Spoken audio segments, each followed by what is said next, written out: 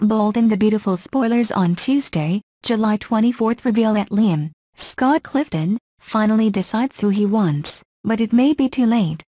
Elsewhere, his father does not know that Steffy, Jacqueline MacInnes Wood, had caught them on the spot, otherwise, he would be toasting his reaction.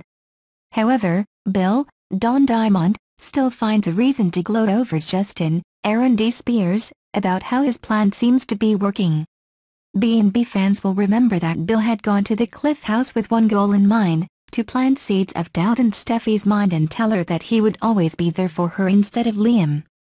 Of course, the picture Justin sent of Liam and Hope, Annika Noel, sealed the deal and Steffy rushed to Forrester Creations.